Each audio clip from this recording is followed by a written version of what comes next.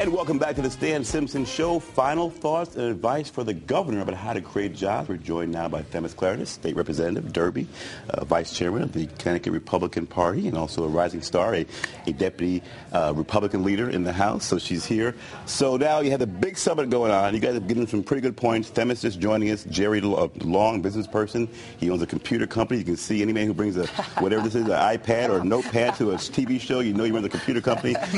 you have Adrian Cochran, CEO of the Urban League of Hartford. All right, jobs. Themis, you're here now new.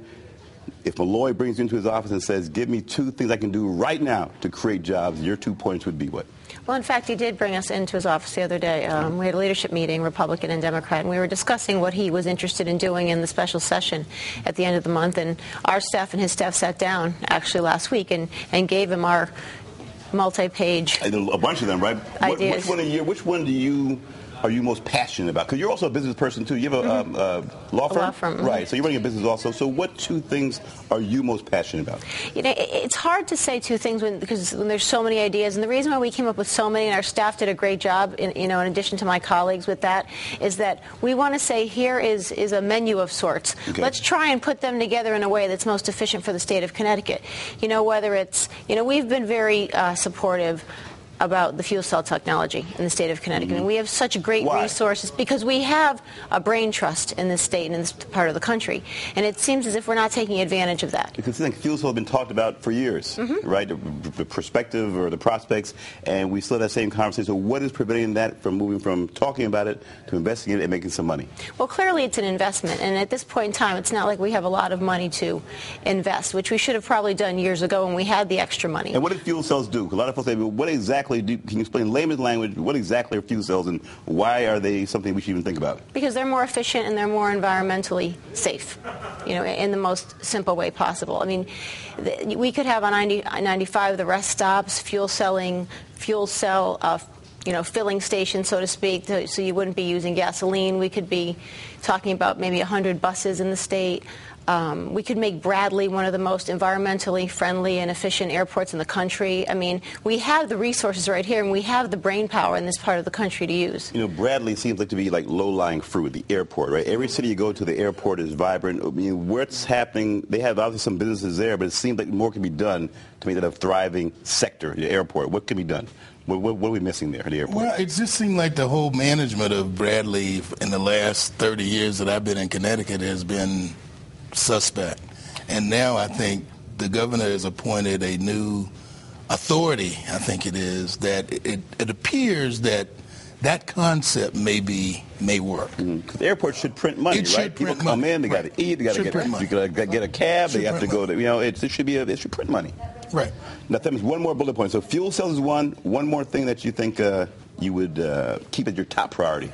Well, our top priority, and it has been the top priority for a long time. I mean, we've been supportive of the governor in regard to this issue because we seem to be, for the most part, on the same page. The Republicans, the Democrats, the governor's office. Well, give me a second bullet point. The second bullet point is the fact that you can't say I raised taxes the highest amount in the history of the state of Connecticut and put burden upon burden on business. Burden upon burden, and then say, but you know what? In September, we're going to come back, and now we're going to work on jobs. Because as we know, government doesn't create jobs. So decrease the burden, the tax burden on businesses. So fuel cells, tax burden. Jerry, businessman, 2 bullet points to the governor. I love that second one. Decrease the tax burden on businesses and provide business with some long-term incentive to hire people. We just don't have any incentive. Like what? Like more tax credits, more tax credits, more R&D credits, some kind of credits that will allow me to say, okay, I've got 2 or 3 new contracts. Let me bring on 2 or 3 new people, and I know these 2 or 3 new people are not going to cost me $1 trillion.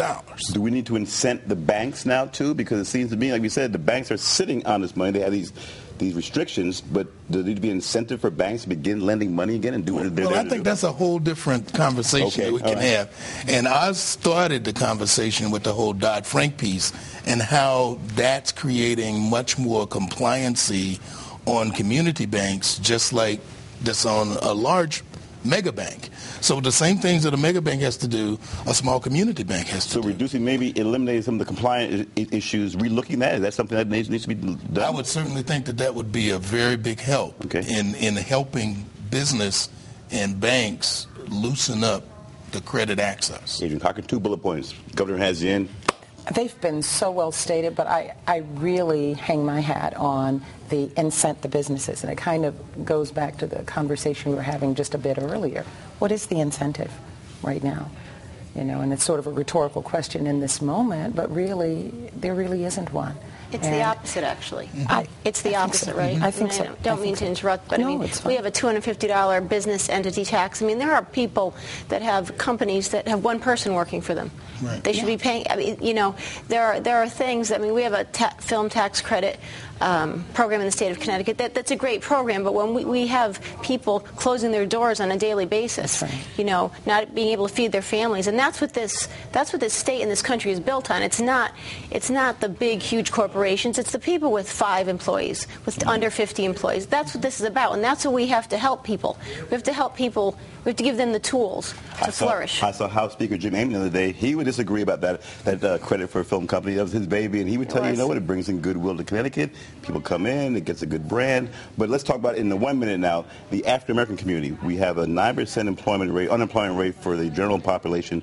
For African-Americans, it's double that. Absolutely. Urban League president, what are some of the issues there now when you have that kind of disparity? That's a major problem. What kind of things can be done to deal with sectors that are more pronouncedly hit by this recession? Well, of course, the economic downturn also affects the businesses like the Urban League, and the Urban League, to be sure, is a business where we are providing those employability skills, where we are taking people who may not have worked a legitimate job in their entire lives and trying to prepare them to go out and to compete in the workforce. And again, jobs, jobs, jobs, incentives to businesses and corporations to hire, notwithstanding, if you're not prepared. If you're not prepared, we have lots and lots of people. You got to run 5 seconds. All right. We have people who've become very dependent on system. Okay. All right. They're very system savvy. And suddenly those systems are being yanked from under them. All right, we're going to leave there. We're going to have you guys back and wrap it up. Thanks to all our guests, Jerry Long, Oz Grable, Themis Claridis, and Adrian Cochran. Don't forget to catch our show 24/7 at ctnow.com/Dan. Friend us on Facebook. Follow us on Twitter. For the good folks here at Fox Connecticut, I'm Stan Simpson. Tim Lammers, and the Morning News is next.